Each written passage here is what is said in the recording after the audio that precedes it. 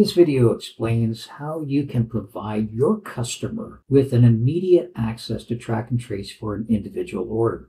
You can set up a screen on your own website with your own logo, your own verbiage around the entire screen. And all your customer has to do is put in their customer ID that is in your system. In this case, I have my customer set up as Fiat IP for Fiat Indiana plant. And then they would put their order number in. If your customer just does this once, the system will remember their name, and all they have to do is select it from the drop down. And then they put their order number in. When they click track, it's going to open up track and trace for that one individual order.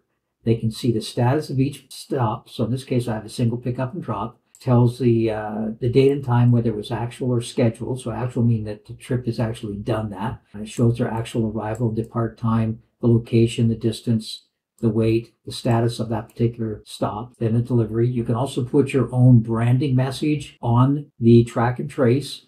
If the customer wants to see more details about the pickup and drop, they can click the little triangle there. It will open the details about all the bill of ladings on that particular stop. In this case, there's only one bill of lading.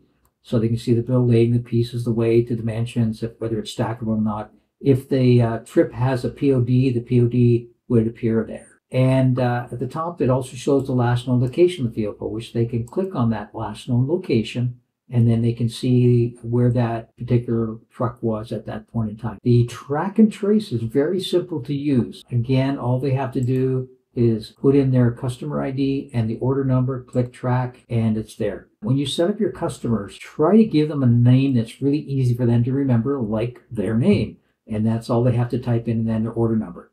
Why do we do this? Well, if we didn't have the customer number and you just had to put an order number in, your customer could cycle through order numbers and find other people's information. So this means they're only going to see their information. None of your other customers' data will appear. So it secures the ability for you to show your customer just the loads that you are doing for them.